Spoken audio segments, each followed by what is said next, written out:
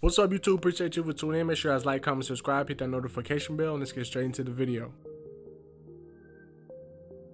I want to say 84% of the people watching my videos are not subscribed, so make sure you guys like, comment, subscribe, hit that notification bell. It really helps my videos get recommended. So in today's video, we got Yella Beezy. I really haven't heard from him in a while, but basically it was a situation where, you know, he ended up getting caught up with the police. So it was he had a little video on his Instagram story and ended up showing, like, you know, the police car and everything and the lights, and he ended up saying that, you know, they stay messing with me, and he ended up getting charged with a possession of a gun. And I feel like, you know, that's what all the rappers are going in for. I feel like, you know, that's the easiest charge to go for. You know, they always, you know, gotta have a gun on them and stuff like that, and, you know, if they're a felon, it's an easy way to, you know, get them caught up and, you know, get them off the streets for a minute. But basically that's what he ended up getting charged with, and he ended up, you know, having some drugs on him and stuff like that, so they go charge her with that. So, you know, we don't really know how serious it's gonna be, but I feel like he gonna end up getting a bond later on. But y'all let me know how y'all feel about this whole situation in the comment section below. What y'all think is gonna happen? You think he's gonna get a bond or not? Make sure you guys like, comment, subscribe, hit that notification bell, and I'll see you in the next video.